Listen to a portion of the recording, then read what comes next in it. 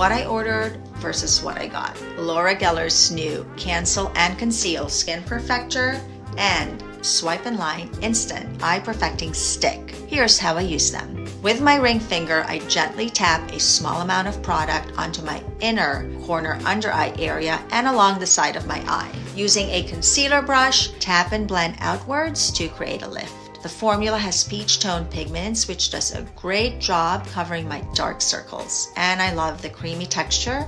It feels weightless and it's got vitamin E and squalene, so it feels so hydrating. Look how nicely that blends and sinks into my skin. Okay, game changer right here. Coordinated shades in a dual-ended eye stick. You have long wear cream shadow on one end and a smooth glide liner on the other for an easy, gorgeous Geller look.